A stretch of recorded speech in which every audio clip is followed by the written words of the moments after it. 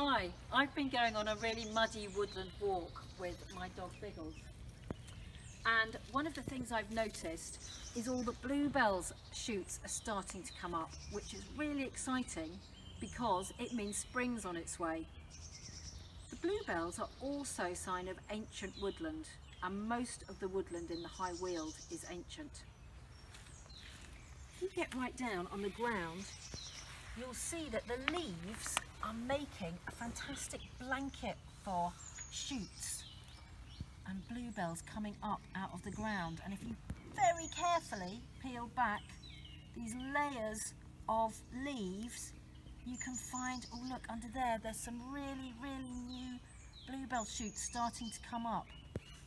So I'm going to tuck them up again in their blanket, put that back really carefully, because those leaves are doing an important job protecting them from the frost and keeping them really nice and warm.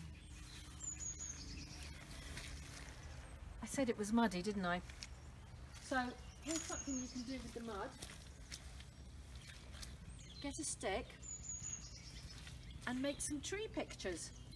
So find a really muddy bit on the path and use that mud to draw with. You can splat it, not on your mum and dad, or you can carefully draw with it. Well, whatever you do, have fun and see what signs of spring you can see on your walk.